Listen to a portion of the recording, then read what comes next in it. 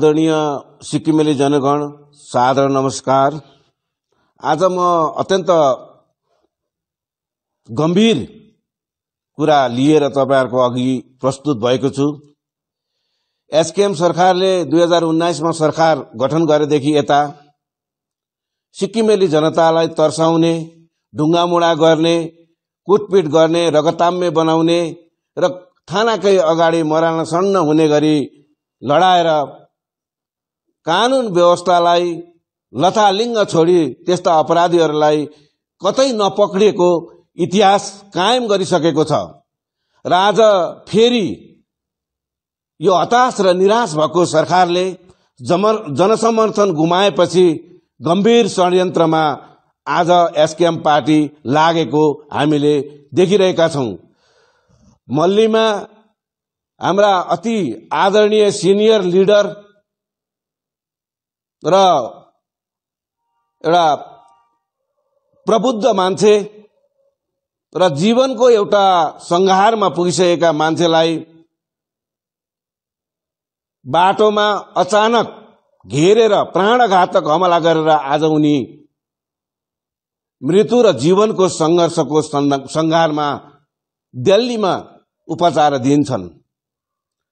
त्यही विषयलाई लिएर एसडीएफ पार्टीले न्यायको लागि र अपराधीहरूलाई पक्राउनका लागि र त्यो अपराध गराउने जुन मुखिया छ, जहाँबाट अपराधको सूत्रपात भएर हाम्रा अति आदरणीय नेता केएन राईमाथि हमला गराइयो, ती मास्टर माइन्डहरूलाई पक्राउन हाम्रो पार्टीले दबाब दिइरहेको बेला आज फेरि यो एसकेएम पार्टीले फेसबुकका पेजहरूमा विभिन्न नामधारी कति फेकमा र कति रियल आइडीमा बहुत गम्भीर कुराहरू, षड्यन्त्रका तानाबानाहरू आज प्रसारण गरिरहेको कुरा हामीले देख्यौं र प्रशासनको हामी ध्यान आकर्षण गराउन चाहन्छौं।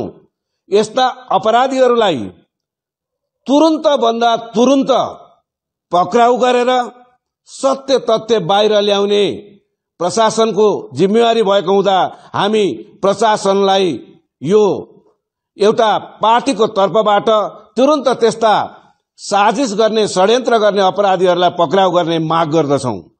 तपाईहरुलाई म बताउन चाहन्छु, यहाँ के लेखिएको छ भने चामलिङले सिक्किममा अशान्ति फैलाउन जयगाउँबाट 30 गुण्डा ल्याएका छन्, तिनीहरू 7 हिल नाम्चीमा छन् भनेर हेमन्त गुरुङ नामक फेसबुक आइडीमा उल्लेख गरिएको छ।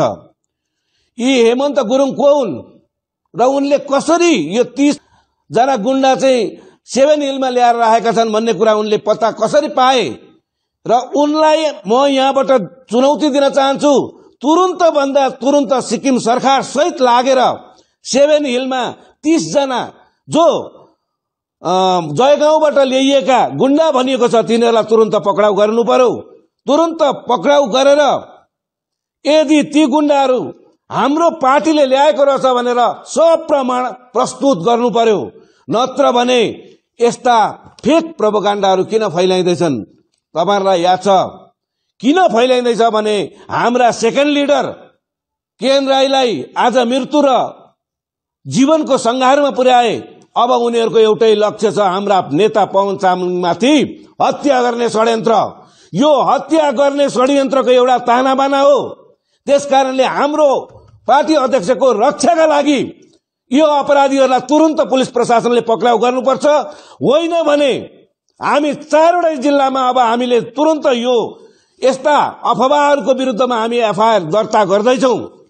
आज हामी गान्तोकमा एफआईआर गर्न गएका थियौं र त्यो एफआईआर सायद दर्ता भएपछि हामी त्यसलाई सार्वजनिक गर्नेछौं र हामी चारवटै जिल्लामा हामी एफआईआर दर्ता गर्नेछौं र एसकेएम पार्टीले जुन किसिमले एउटा अपराधिक षड्यन्त्र बुनेर हाम्रा नेताको हत्या गर्ने जुन एउटा साजिश बुन्दैछ, यो गम्भीर षड्यन्त्रको तानाबाना हो र केन्द्र सरकारले पनि हाम्रा सिनियर, हाम्रा 25 वर्ष सिक्किमलाई सेवा पुर्याएका एउटा टल फिगर नेताको जुन जीवनको सुरक्षा गर्ने दायित्व केन्द्र सरकारले पनि लिनुपर्छ।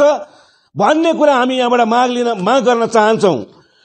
उनीहरूले भनिरहेका छन् आज एसडीएफले नाम्चीको सोबारिया होटलमा मिटिङ गरेर भोलि सिक्किमभरि अशान्ति फैलाउने षड्यन्त्र गर्दैछ भन्दैछन्।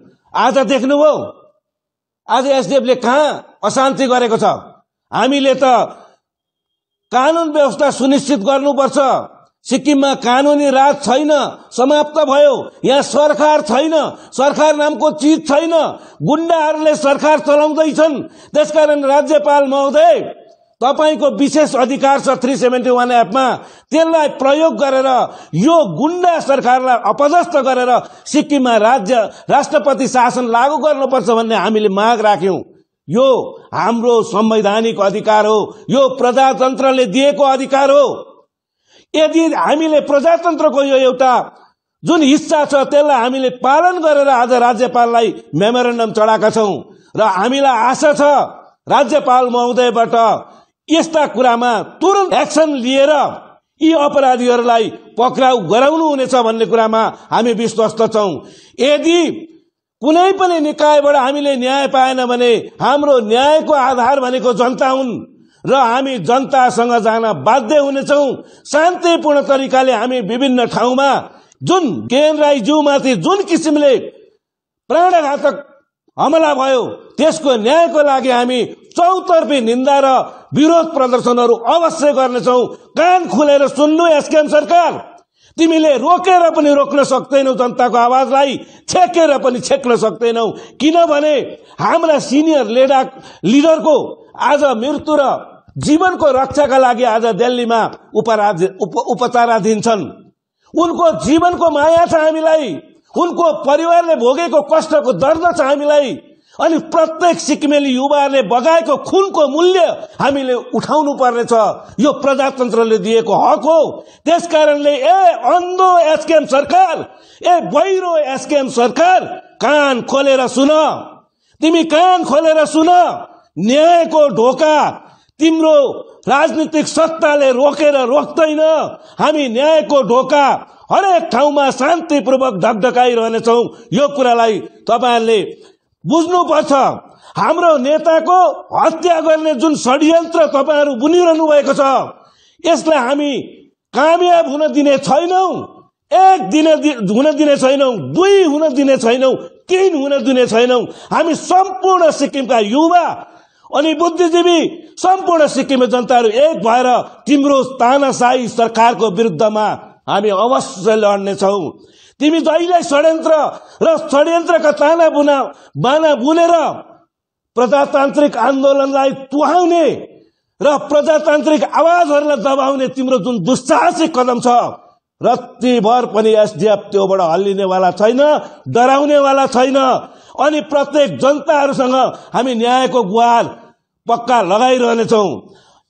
त्यस्तै नवीन दाहाल भन्ने एकजना यो व्यक्ति जसले उनले आफ्नो स्ट्याटसमा लेखेको छ, विशेष सूत्रबाट थाहा लागे अनुसार तिम्रो विशेष सूत्र कुन हो? तिम्रो विशेष सूत्र कुन हो? तिमी सरकारमा छौ, तिम्रो पार्टी सरकारमा छ, तिम्रो आका मुख्य छन्, तिम्रो अर्को आका सेकेन्ड मुख्य भएर हिँडिरहेका छन्।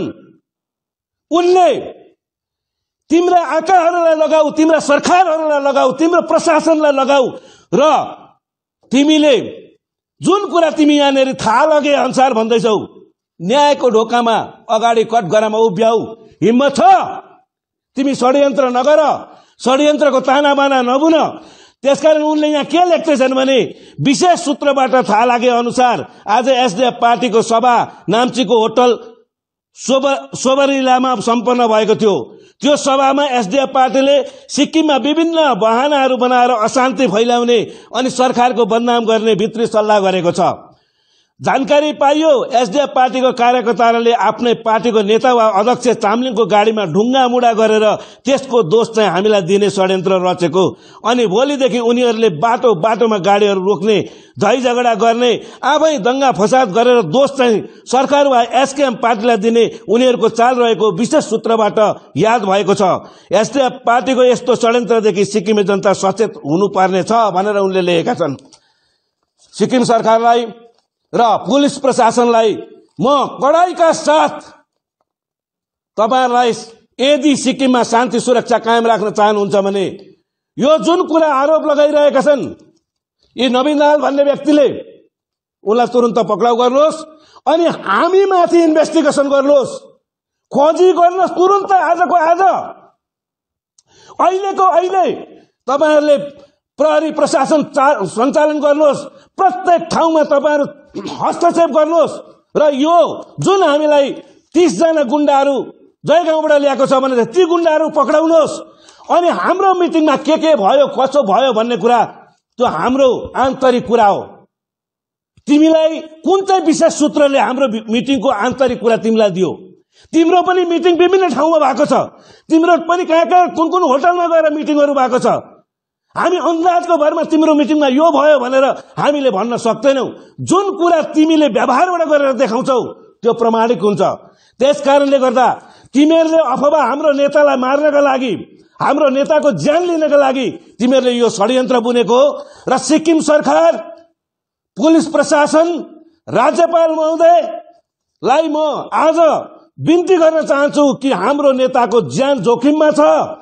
त्यसकारणले गर्दा हाम्रो नेताको कुनै पनि हाम्रो नेतामाथि र हाम्रा पार्टी कार्यकर्तामाथि अथवा हाम्रा सेकेन्ड लिडरहरूमाथि, हाम्रा कुनै पनि पार्टीका कनिष्ठ कार्यकर्ताहरूमाथि कहीँ पनि झडप भएर गुण्डाहरूले टाउको फोरे, खुट्टा भाँचे, गाडी तोडे भने यसको सम्पूर्ण जिम्मेवार सिक्किम सरकार, एसकेएम पार्टी हुनुपर्नेछ र तुरुन्त प्रशासनले यस्ता यी छद्म नामधारी र रियल नामधारी मान्छेहरूलाई पक्राउ गरेर उनीहरूको विशेष सूत्र कुन हो तपाईहरुले पत्ता गरेर यो जुन षड्यन्त्र यस्तो खालको अफवाह किन फैलाइदैछ यसमाथि तुरुन्त कारबाही गर्न सिक्किम सरकारलाई म माग गर्दै अब तपाईहरुको यो षड्यन्त्रहरुको तानाबाना अब चल्नेवाला छैन। सिक्किमेली जनताले एसडीएफ सरकारलाई 2024 मा जिताएर सरकारमा फर्काउने निधो गरिसकेका छन्। त्यसकारणले मृत्यु भन्दा अघिको यो जुन तपाईहरुको छटपटी छ, यो छटपटीमा हामी तपाईहरुले जुन किसिमले सांघातिक षड्यन्त्र गरेको छ, हामी शान्तिपूर्ण तरिकाले जनसमर्थनको आधारबाट, जनशक्तिको माध्यमबाट तपाईहरुको प्रतिकार गरिरहन्छौं भन्ने कुरा राख्दै तपाईहरुसँग बिदा लिन चाहन्छु।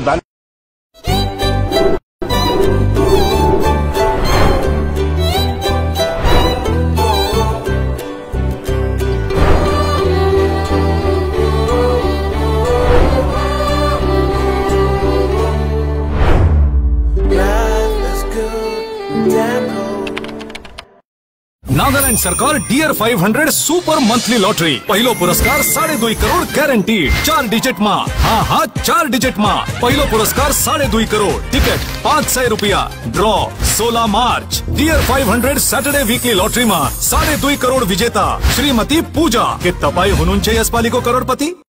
If life is an art, then Dwarika Prime is a canvas. Wake up to the breathtaking view of lush green hills every morning. Experience state-of-the-art living with an open gymnasium and a yoga deck on the terrace. Conveniently located near the bustling business hub on Savok Road. Ready to move in, budgeted flat. The baby pool, landscape garden, rooftop gazebos, children's play area, temple, community hall, and terrace garden. Spacious bedrooms for your comfort and relaxation. Dwarika Prime. Call 9733399970.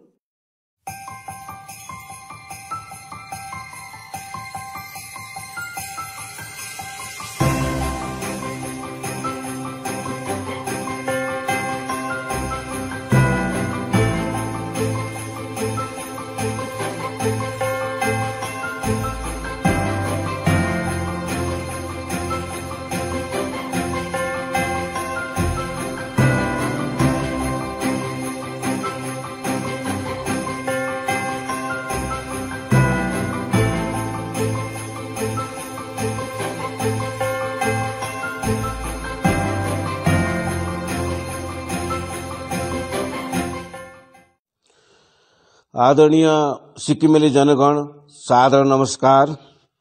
आज म अत्यन्त गम्भीर